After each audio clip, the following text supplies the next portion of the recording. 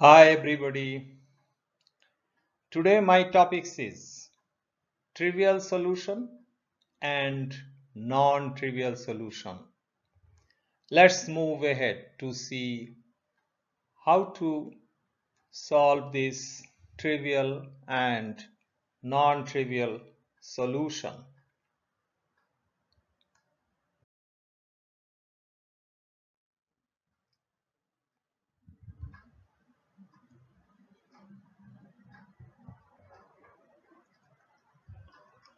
Here I am taking two simultaneous equations. One is ax plus by equal to 0. Another is cx plus dy equal to 0. Here I have written x equal to 0 and y equal to 0. Reason is if I put x equal to 0 on these two equations, right away I get the value of y as 0. So we can say that this is the solution of these two equations and it is called trivial solution. Now our target actually to find other than this solution, and that is called non-trivial solution. Let's go to second slide.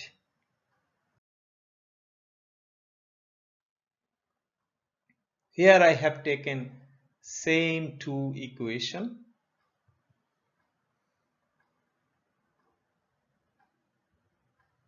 We need to explore the relationship between A, B, C and D, because if we get the relationship between these four, then we can get the non-trivial solution.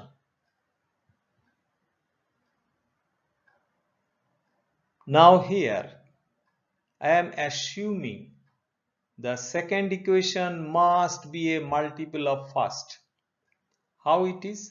Because A and C, sometimes A value if it is 2, then sometimes also we see the C value is 4.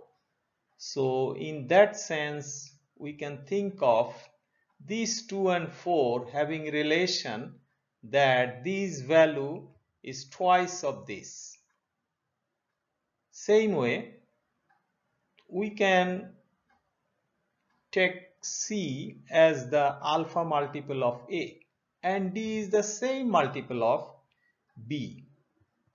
So easily we can write C equal to alpha A and D equal to alpha B.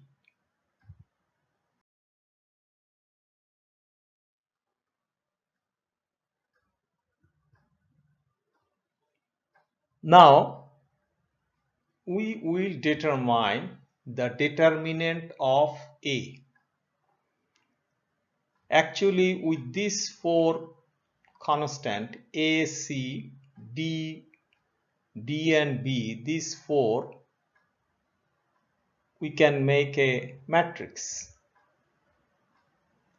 like this one.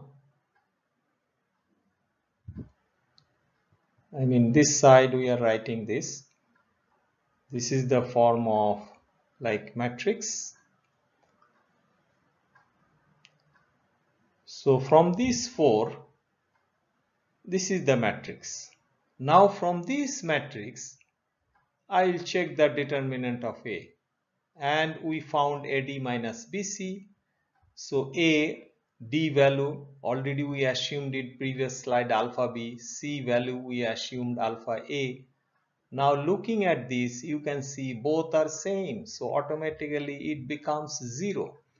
So once determinant of matrix A is 0, right away we can say that A is a singular matrix and it has non-trivial solution. It's most important points. Now for this matrix, if we put the name as A, this vector if we put at x, this one as 0, so easily we can write Ax equal to 0 according to this. So in the next slide, we'll see this equation, how it works.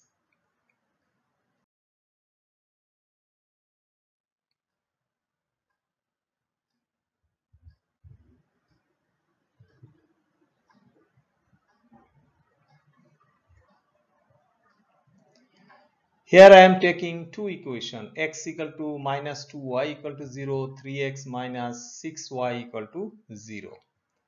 So in matrix form it comes like this. This is variable vectors and this one with this right hand side 0 vectors. So what is happening here? Same as the previous slide, we put the name A, then x, then 0. Our equation same as the previous one, Ax equal to 0. Now we need to check determinant and we checked it, we found it is 0. So what we can write? So A matrix is a singular matrix and non-trivial solution exists. So what we will do next? We have to look at these two equations and we can see that this equation is 3 times of this, because see here 3 and 6, so 3 times of this first equation. So we will work only on this. So working on this, we get y equal to half x. So once we get this relationship between x and y, then easily we can make a table with the value of x and y. And what we will do, we have to assume value of x. Suppose I have taken value of x equal to 1. Using this equation, I get half. Value 2, using this equation, I get 1. This way I reach up to here. Even I can go more, putting the value of x, in turn I will get the value of y. It means there are an infinite number of non-trivial solutions.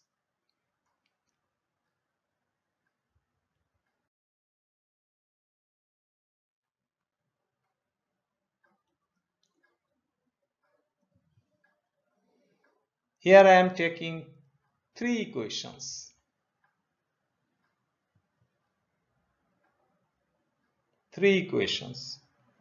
So I will go for the matrix, taking all the coefficient from the x, y, z, and this is x vector, this is matrix, this is 0 vectors. So we can put the name as before A, this one x, this one as 0.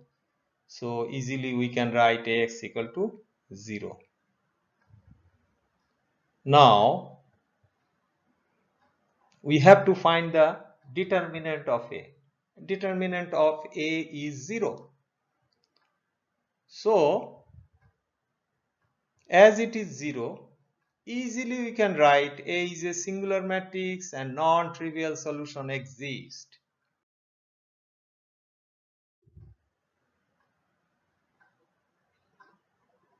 Now we have to write a matrix in terms of augmented matrix. It is what? All the coefficient of x, y, z as well as this 0 vector to be inside one matrix. It is augmented matrix. Now we have to apply elementary row operations. Elementary row operations Here it is written very clearly. It is R3 row we will get if we multiply R2 by 4, then we subtract this from R3, then we will get R3. If we do this procedure, we will get R2. So we are getting these two rows in a new form as this. Now if we add these two,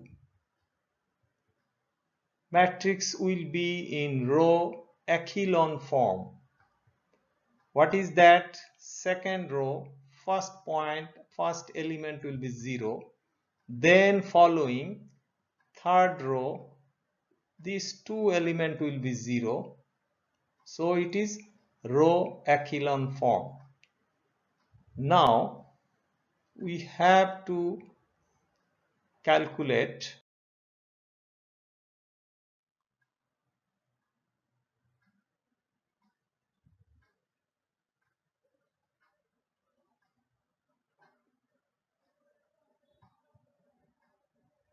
this one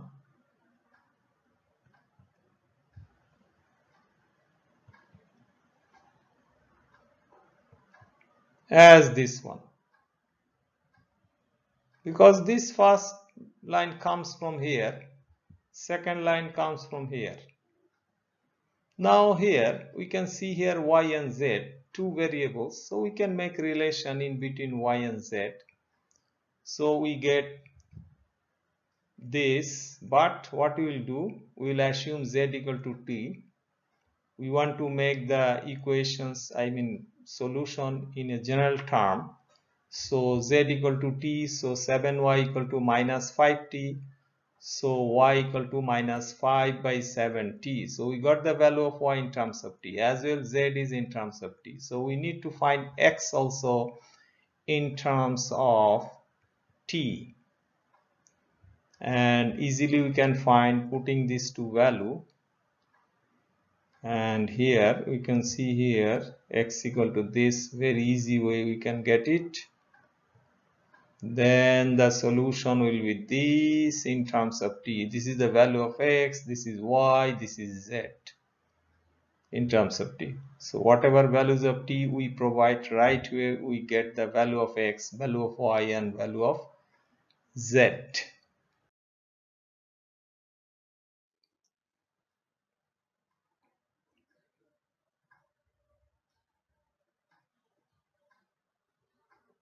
So here this is the solution already we got in previous slide, we brought it from there.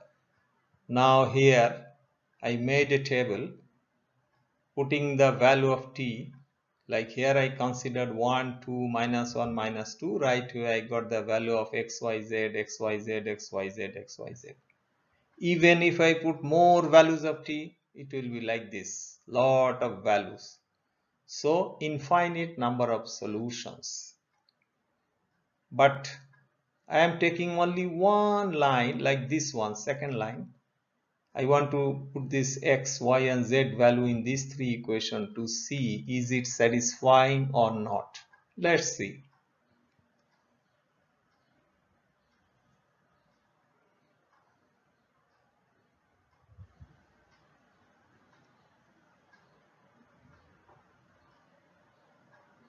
Zero. So that is okay. Second one,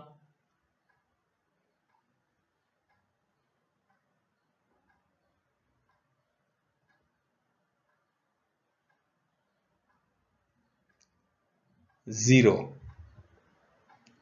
So second equation satisfied. Third equation,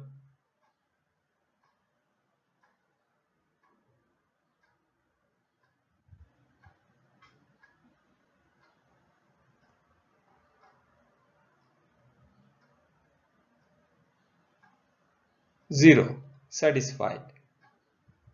So as I explained, there are an infinite number of non-trivial solutions. That's all for today. Thanks for watching.